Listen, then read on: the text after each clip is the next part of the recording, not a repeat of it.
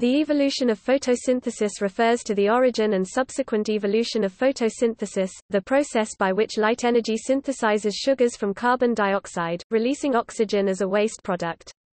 The process of photosynthesis was discovered by Jan Ingenhousz, a Dutch-born British physician and scientist, first publishing about it in 1779. The first photosynthetic organisms probably evolved early in the evolutionary history of life and most likely used reducing agents such as hydrogen or electrons, rather than water.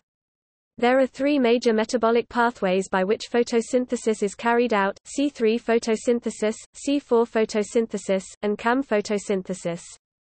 C3 photosynthesis is the oldest and most common form. C3 is a plant that uses the Calvin cycle for the initial steps that incorporate CO2 into organic material.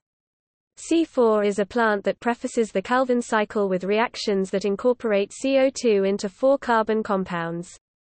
CAM is a plant that uses crassulacean acid metabolism, an adaptation for photosynthesis in arid conditions. C4 and CAM plants have special adaptations that save water.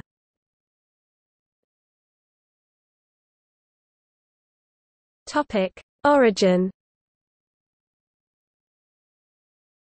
The biochemical capacity to use water as the source for electrons in photosynthesis evolved in a common ancestor of extant cyanobacteria.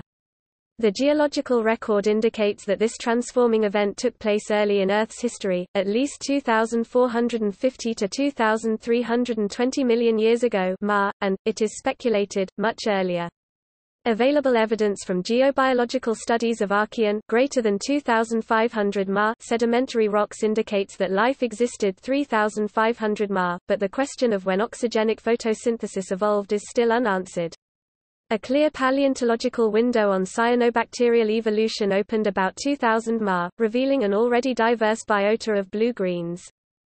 Cyanobacteria remained principal primary producers throughout the Proterozoic eon 2500–543 in part because the redox structure of the oceans favored photoautotrophs capable of nitrogen fixation.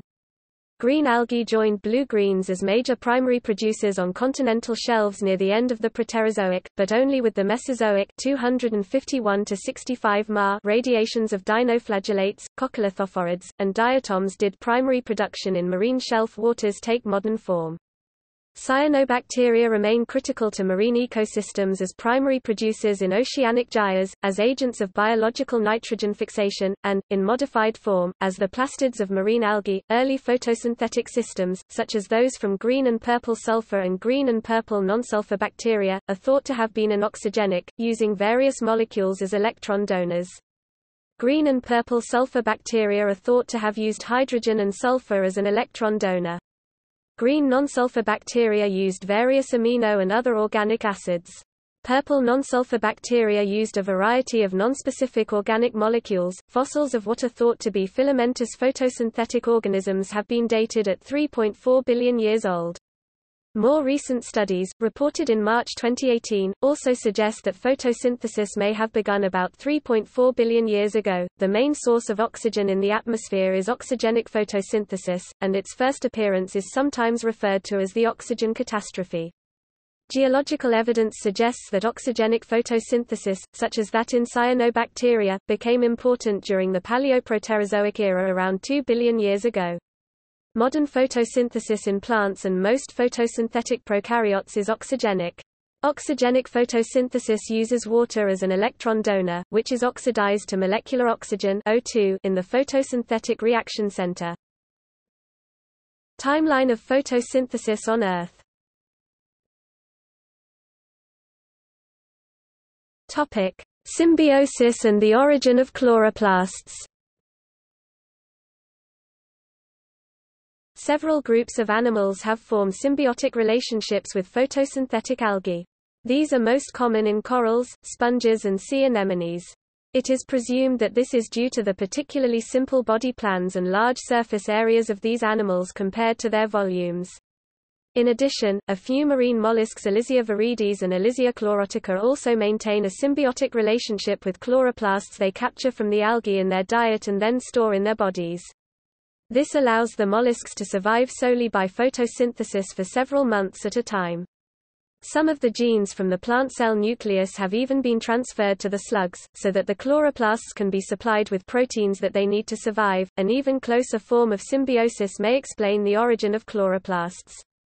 Chloroplasts have many similarities with photosynthetic bacteria, including a circular chromosome, prokaryotic-type ribosomes, and similar proteins in the photosynthetic reaction center. The endosymbiotic theory suggests that photosynthetic bacteria were acquired by endocytosis by early eukaryotic cells to form the first plant cells. Therefore, chloroplasts may be photosynthetic bacteria that adapted to life inside plant cells.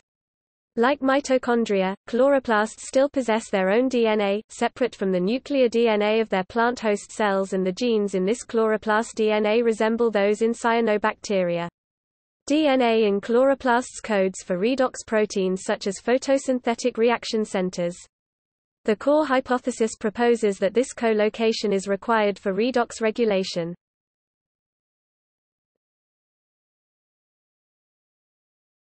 Topic: Evolution of photosynthetic pathways. Photosynthesis is not quite as simple as adding water to CO2 to produce sugars and oxygen. A complex chemical pathway is involved, facilitated along the way by a range of enzymes and coenzymes.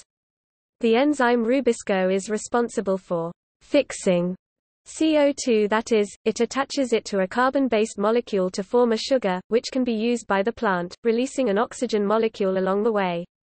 However, the enzyme is notoriously inefficient, and just as effectively will also fix oxygen instead of CO2 in a process called photorespiration. This is energetically costly as the plant has to use energy to turn the products of photorespiration back into a form that can react with CO2.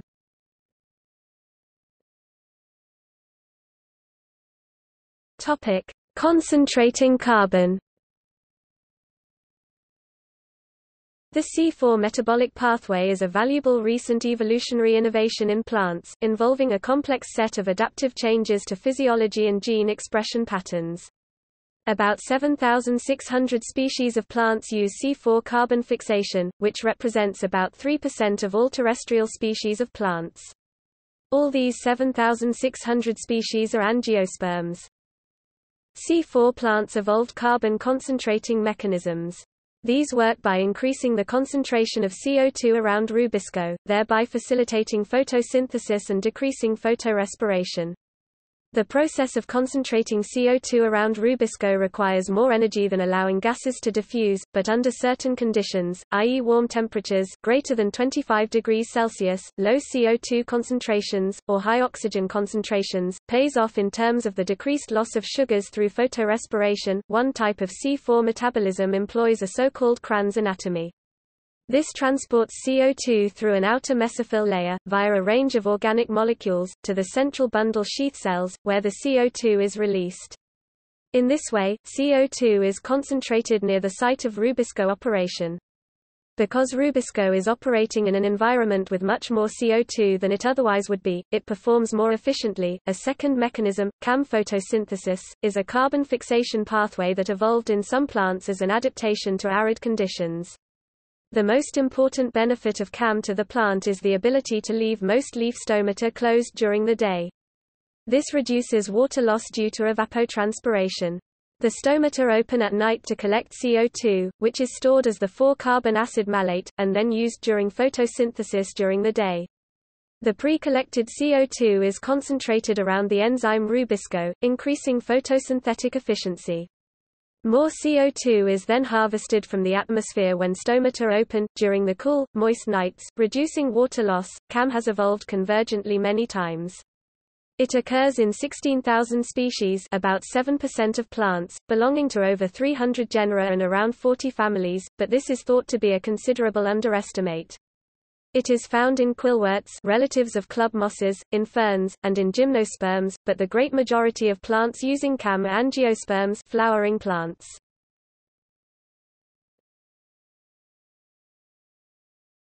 Topic: Evolutionary record.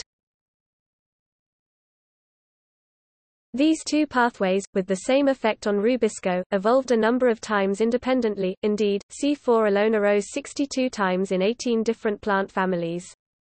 A number of pre-adaptations seem to have paved the way for C4, leading to its clustering in certain clades. It has most frequently been innovated in plants that already had features such as extensive vascular bundle sheath tissue. Many potential evolutionary pathways resulting in the C4 phenotype are possible and have been characterized using Bayesian inference, confirming that non-photosynthetic adaptations often provide evolutionary stepping stones for the further evolution of C4. The C4 construction is most famously used by a subset of grasses, while CAM is employed by many succulents and cacti. The trait appears to have emerged during the Oligocene, around 25 to 32 million years ago. However, they did not become ecologically significant until the Miocene, 6 to 7 million years ago. Remarkably, some charcoalified fossils preserve tissue organized into the cran's anatomy, with intact bundle sheath cells, allowing the present C4 metabolism to be identified without doubt at this time. Isotopic markers are used to deduce their distribution and significance. C3 plants preferentially use the lighter of two isotopes of carbon in the atmosphere, 12C, which is more readily involved in the chemical pathways involved in its fixation. Because C4 metabolism involves a further chemical step, this effect is accentuated. Plant material can be analyzed to deduce the ratio of the heavier 13C to 12C. This ratio is denoted delta 13C. C3 plants are on average around 14 per mil parts per thousand lighter than the atmospheric ratio, while C4 plants are about 28 per mil lighter. The delta 13C of CAM plants depends on the percentage of carbon fixed at night relative to what is fixed in the day, being closer to C3 plants if they fix most carbon in the day and closer to C4 plants if they fix all their carbon at night. It is troublesome procuring original fossil material in sufficient quantity to analyze the grass itself, but fortunately there is a good proxy: horses. Horses were globally widespread in the period of interest, and browsed almost exclusively on grasses. There's an old phrase in isotope paleontology, "You are what you eat plus a little bit." This refers to the fact that organisms reflect the isotopic composition of whatever they eat, plus a small adjustment factor. There is a good record of horse teeth throughout the globe, and their delta 13C has been measured. The record shows a sharp negative inflection around 6 to 7 million years ago, during the Messinian, and this is interpreted as the rise of C4 plants on a global scale.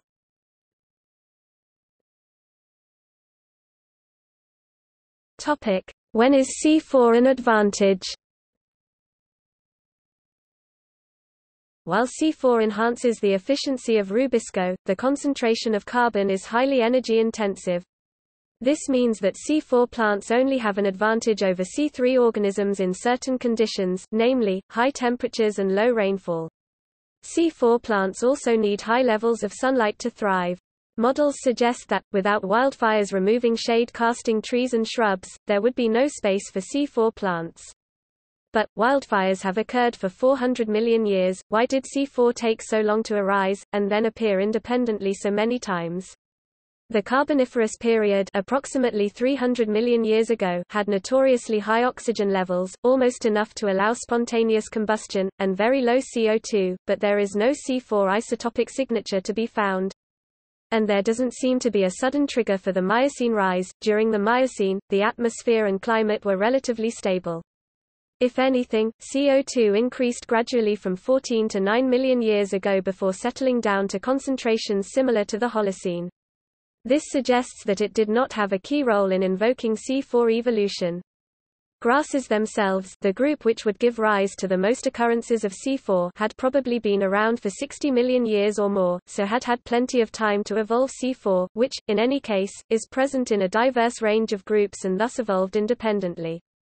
There is a strong signal of climate change in South Asia. Increasing aridity, hence increasing fire frequency and intensity, may have led to an increase in the importance of grasslands. However, this is difficult to reconcile with the North American record. It is possible that the signal is entirely biological, forced by the fire and grazer-driven acceleration of grass evolution, which, both by increasing weathering and incorporating more carbon into sediments, reduced atmospheric CO2 levels. Finally, there is evidence that the onset of C4 from 9 to 7 million years ago is a biased signal, which only holds true for North America, from where most samples originate. Emerging evidence suggests that grasslands evolved to a dominant state at least 15 Ma earlier in South America.